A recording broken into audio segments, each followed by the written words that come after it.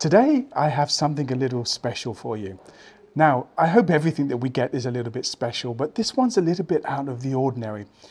We usually concentrate on houses high up on hills, surrounded by vineyards in fairly isolated places, but that's not everybody's cup of tea. We get asked a lot for houses in towns. Now, speaking of tea, I'm in one of my favourite bars because I live about 20 minutes from here where the house is located. And as some of you already know, I love cars and I love messing with cars. And this is a great themed bar with motorcycles and racing, and it's attached to a motor spares shop. So you can come in here for lunch, you can have a coffee, you can listen to the bikes go by, and you can pick up a set of brakes for your Fiat Cinquecento on the way out. Perfect. Now the town has around 10,000 inhabitants, and it's 20 minutes from Turin, 25 minutes from Asti, and 30 minutes from Alba and the Barolo wine area. Within 10 minutes, there's an 18-hole golf course, and beside that, there's a tennis complex. So if tennis is your thing, Serena, if you're listening, this might be perfect for you. A bit more than an hour away are the ski resorts of the Alps, and the coast, an hour, hour and a half to get to the coast. But what about the house, I hear you say? It was built by a wealthy family from Torino in the mid to late 70s. And it's built to a very high standard, and it's remained in this same family for all that time. And it's ready for some cosmetic upgrades, but it's perfect for the money. It has 5+ bedrooms, 8 bathrooms, a large underground garage. It has a big party room with a bar and a kitchen, has a billiards room, and get this, it has an indoor pool. And it's right in the centre of town, so there are houses around it, but there's a good level of privacy, and it's a calm area. But everything is on your doorstep. Now here's some photos and videos of the house just to keep you interested, and then I'll explain a little bit about the history of the town.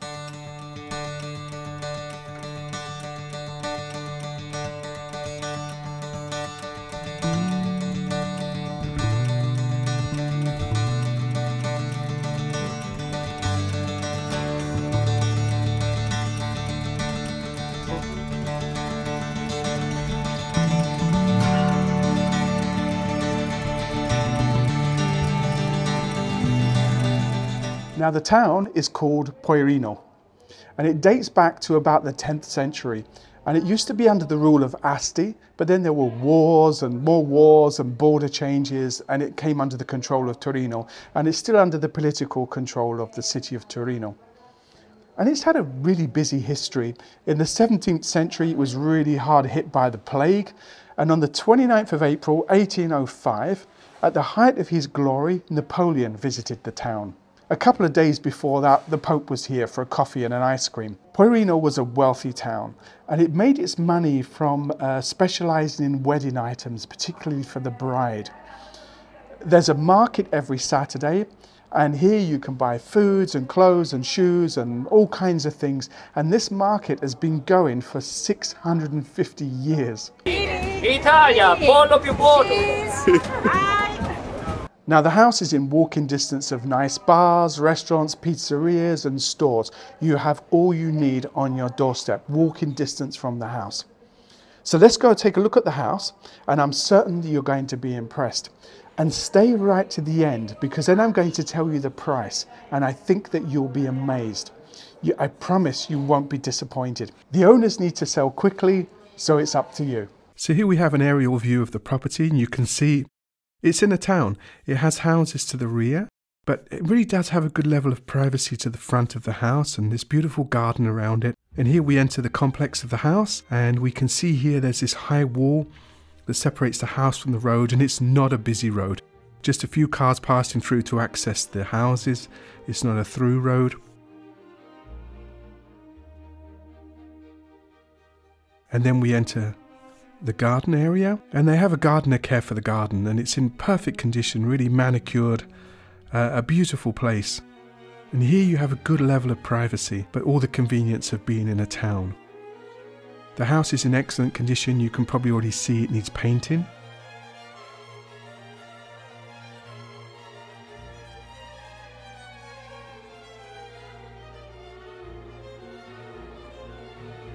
Here's the front of the property.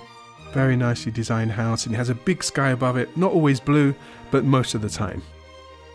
And then as we walk through the front of the house, you can see again, you can see where it needs painting.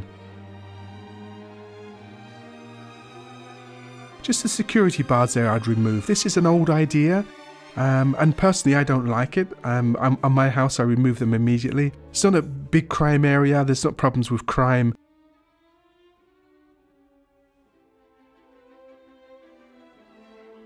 And here we have this white building, and it's just a storeroom, and it has solar panels on the roof. And again, you can see the garden. Keeps very good privacy in the house, but also a very nice place to be. And the front of the house again.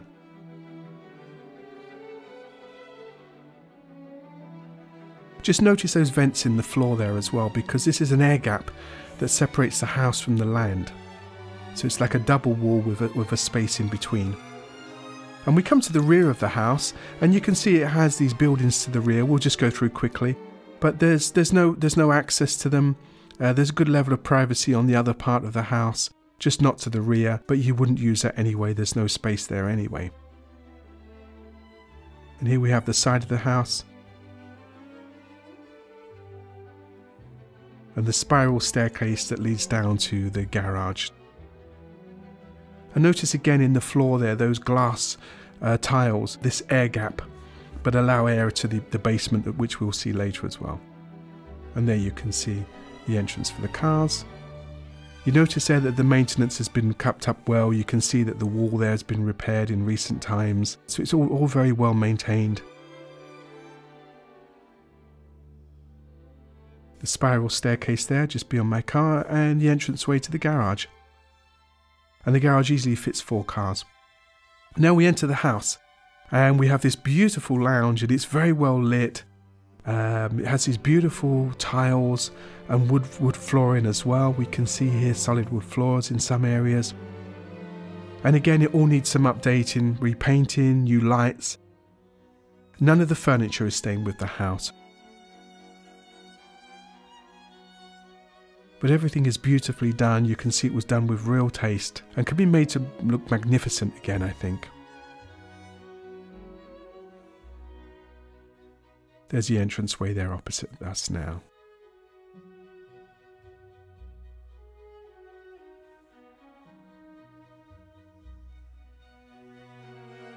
Now this beautiful lounge area.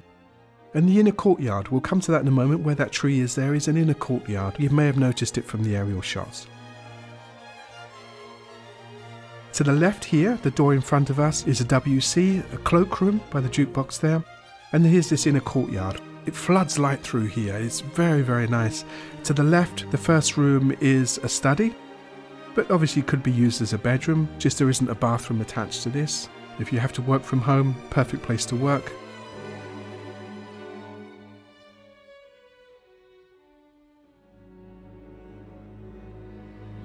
Along the corridor again, we come to the next room, which is another big room. Again, flooded with light. There's beautiful window and door that leads to the side of the house. And then we come into this next door, and this has 3 rooms inside. We have a bedroom to the left. In fact, on the plans, it's registered as an ironing room, but it obviously can be used as a bedroom. It's a good size.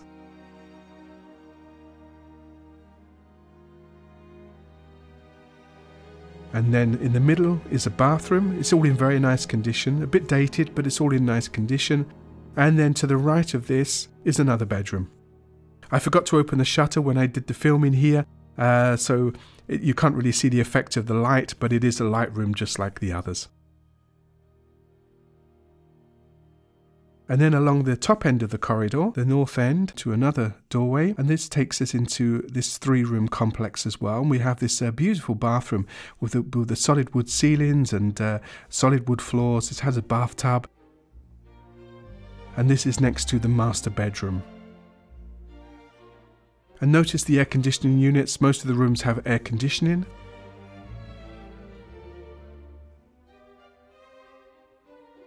And then next to this is a walk-in closet. It has this big wardrobe, but this could be turned into something very nice. And then along the corridor is another bathroom with shower, toilet, bidet, hand basin. The tiles are looking a bit old for colour, all in very good condition, but probably you'd want to update that. Then we come along the corridor. In front of us is the kitchen. And to the left of this is a storeroom.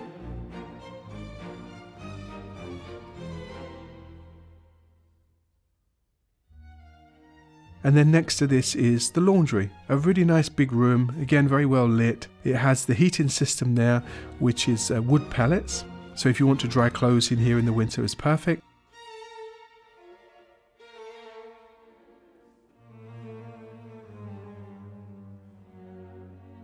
And then opposite here is the kitchen. And we've asked the owners if they would leave the kitchen, because Italians would generally, when they sell the house, they take the kitchen. Nice to have a kitchen when you first move in, so even if you don't particularly like it, you can change it later, but you have something for the days when you first move in. And here's the same kitchen, but coming from the entrance to the front of the house. And again, there's air conditioning here. And this comes onto the storeroom and the laundry.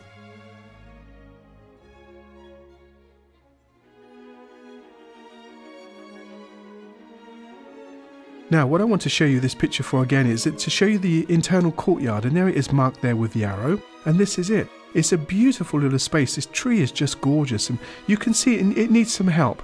These tiles aren't very nice and they're sagging a bit, but it could be made into a beautiful little garden. It's a really nice space. Now we come back into the entranceway because I want to show you what's up these stairs. Personally, I think this is something really special. Firstly, the stairs are beautiful with these wrought iron and solid wood steps. And it's very, very light. There are windows all around.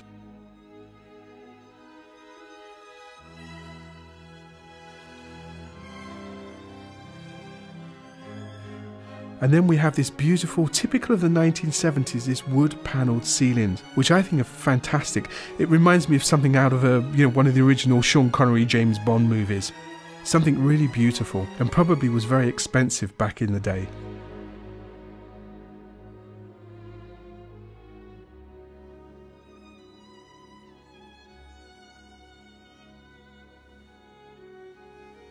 So we have this room that could be used as a bedroom or as a study, whatever you wish, but it's a beautiful room. Again, it has air conditioning, it has good light, and then we have here to the side a very nice bathroom. Again, a bit dated, but in very, very good condition, and it has a bathtub. It's a little bit too low to put a shower, but you have toilet, bidet and basin, and this window light. Now, let's go out onto this little terrace here, and we can see that it's just there where the arrow is marked above the internal courtyard. And across here is a very quirky room. I'm not sure what they used it for. There's no balustrade here, so maybe if you have young children and you want them to use this, you'd put something across there to make it secure.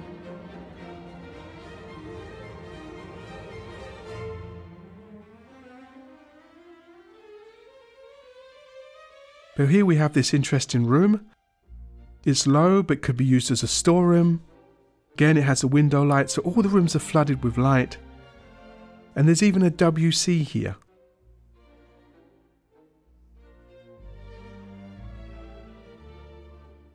And here you can see the room. And then back out on this terrace again. Notice the bell tower there. This is in the centre of town, so it shows it's really easy distance. Less than 5 minutes to walk from the house into the centre of town. Now we're back on the ground floor, and we're going to go underground now to the sub-level, the basement. There are 2 stairways down to this. Here's the first one, this big open staircase. All very nice, again, all in excellent condition. And to our left there is this doorway, the entrance to the garage, and it's a nice big garage. Easily 4 cars, probably 5. So if you've got a Ferrari collection, your Porsche collection, you want to bring it over, perfect, just leave me the keys.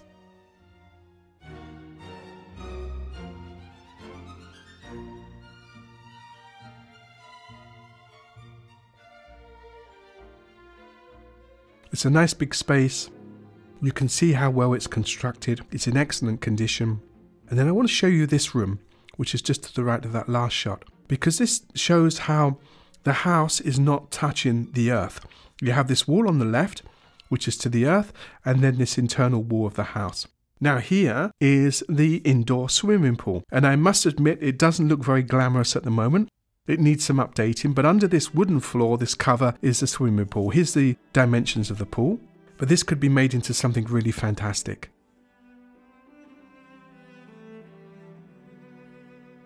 It has these very dated bathrooms. I don't know, but if you're a child of the 60s like me, we have to ask what drugs our parents were on, because why they chose colours like this, I do not know. Because my parents were the same, all the houses were tiled in these very dark brown colours. And then it leads on to what's called in Italian a taverna. And it's an underground eating place. And it's a beautiful place to be in the summer. When on the hot days, on the hot weeks during summer, this is a great place to be. And this is a real entertainment area. You even have a kitchen here, and everything's in beautiful condition. Again, a bit dated. I would do something about that grey pipe, maybe box it in, paint it at least. But apart from this, it's excellent with marble work surfaces, and you have a cooker here, a sink. Again, lights could do with updating, but everything is here and in excellent condition. And it's all very dry as well. You've got no problems with damp here because the house has been built properly.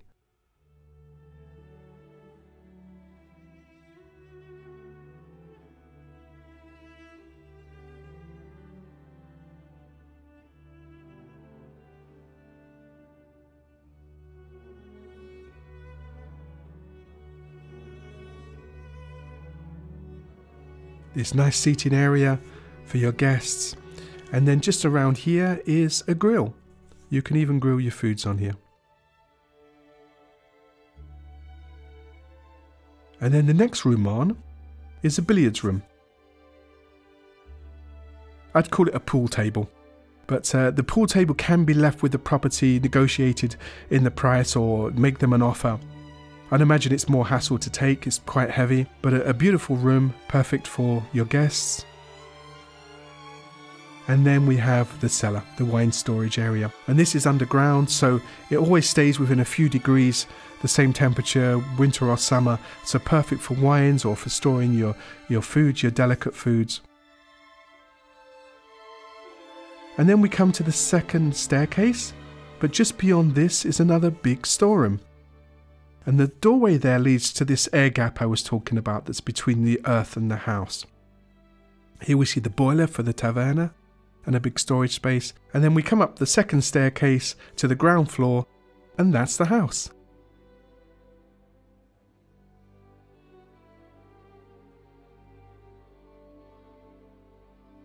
Okay, so what did you think? I think it's a great house. If you're going to work in Torino, if you're retiring and you want the Italian lifestyle without all the trouble and the hassle of driving long distances to the nearest town, this is just perfect.